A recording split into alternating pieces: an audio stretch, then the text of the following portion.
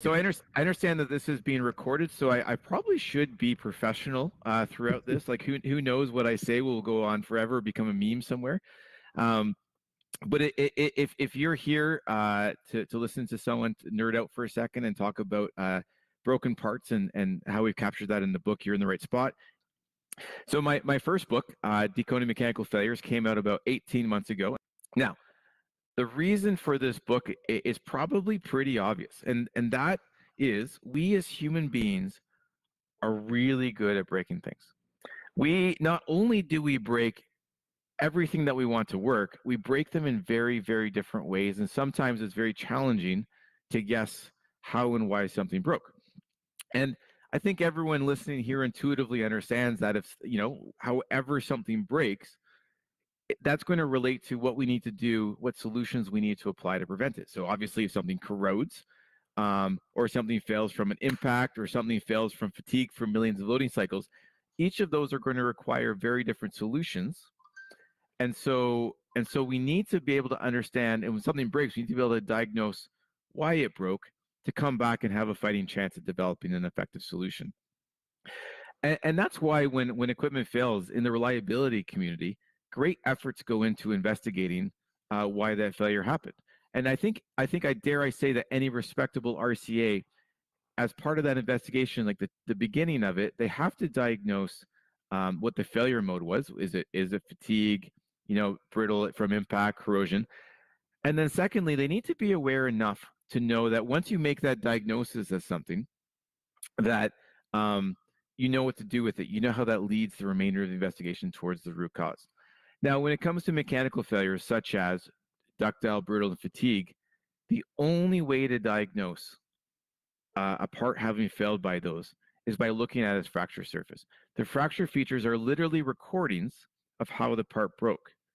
They just need to be decoded, and you just need to know how. And for anyone involved in equipment failures, I would argue that there is incredible value in learning how to interpret fracture features. Now, I'm not saying don't send to your local lab like us, but I am saying that there's a lot of cases. I know that there are a lot of cases being done where people are not sending to laboratories. I think the number is around 75% in the last poll I heard. And so for those people who are not sending it out, having the ability to do that triage and look at the fracture features is of high value to make sure that they don't misdiagnose at the beginning and get the right thing. And so to support those efforts, I wrote this book. To my knowledge, it is the very first book introducing how to examine mechanical fracture features from scratch. We're talking again ductile, brittle, and fatigue. And then secondly, that I think that very critical step is also very challenging to find beforehand in literature, which is once you make that diagnosis, how do you use that in a practical investigation towards figuring out the root cause and coming up with a solution. Now, I thought, I was planning perhaps on flipping through the book, but I thought that would be pretty awkward trying to hold it up in the right spot. So I'm just going to quickly switch to a video here, where we go through it. Now, I have, you guys should be seeing a video, but I have been told the sound's not working. So I'm just going to try and narrate as I go along here. So this is my book, Decoding Mechanical Failures. The first thing that most people say when they see it is that they're impressed by all the pictures. I think the only way you can really learn fractography and learning examine fracture features is lots of pictures. Every chapter starts with just quickly a very need-to-know basis of what it is you're looking at, what that damage mechanism, in this case ductile, and then we get to the good stuff. How do you recognize? What are the visual cues that you use to diagnose ductile overload? In every case, it has 1, 2, and 3 examples where we carefully go through. So example 1, you're looking for this, this, this, and this. And then at some point, I will flip the page. Example number 2 and example number 3. There's some subsets that are good to know, some other things to be aware. And then we get into, now that you've made the diagnosis, now that you know how to diagnose something as ductile overload, how do you use that the remainder of your investigation? We do that a couple ways. We have flow diagrams, but we also explain the logic steps that means. In the case of ductile overload, it simply means the loading was greater than the material strength. Next, we use a series of case studies. In each case study, you get a shot first to look at the fracture features. The answers are on the back, the next page. And we then thoroughly explain how that diagnosis is made and how that diagnosis was used to figure out the root cause. And each chapter has a lot of examples. Now, I'm going to quickly switch back here for a second as I close this off. I'm pretty sure everyone can see why I chose to show that video, because look how fit I was back then, like 18 months ago, and I looked like I was a little bit of an athlete. Now, hopefully, people don't see the difference from then and today, but I have a feeling that people will catch the COVID-19.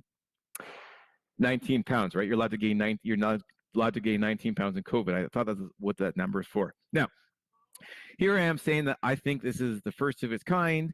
That I think it's a very high value book, but I'm the author. Of course, you guys are going to consider myself biased. So I want to say Amazon is the place that we sell most of our books, and we've actually got a pretty decent review. A lot of nice people have said nice things. Now, you're probably wondering if my mother is in here, if she's one of the people, but she didn't buy a book. I gave her a book, so she couldn't comment. We've got some reviews from people who I've never met before, and I think this is a pretty fair review of the 4.8.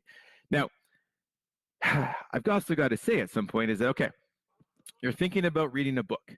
Hey, you guys know that my book is 4.8, but you're going to probably say, what other books on the market are also 4.8? Well, I like to say that we're amongst good company.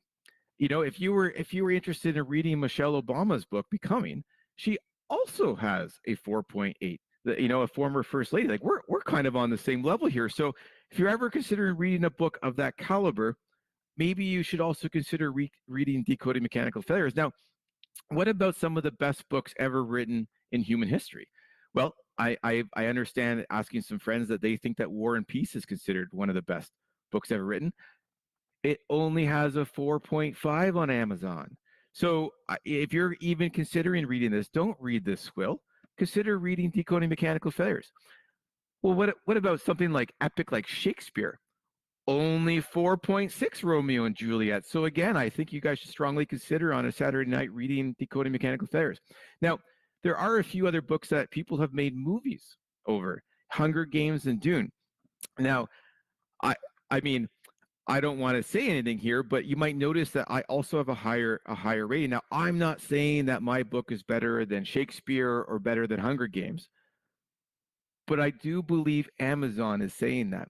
If there's any movie producers here in this audience, you might want to contact me for some screen rights. But I also need you guys to know that we actually already have an online performance. We made a course based off this book called Introduction to Examining Fractures. It takes the book and then a one-day online instructor-led. It does this. So for anyone interested in the movie rights, just know that we've got some ideas that we're already playing with and we're already sharing on a daily basis. So I hope under that, whether you trust me or you trust Amazon, I hope you will consider reading my book.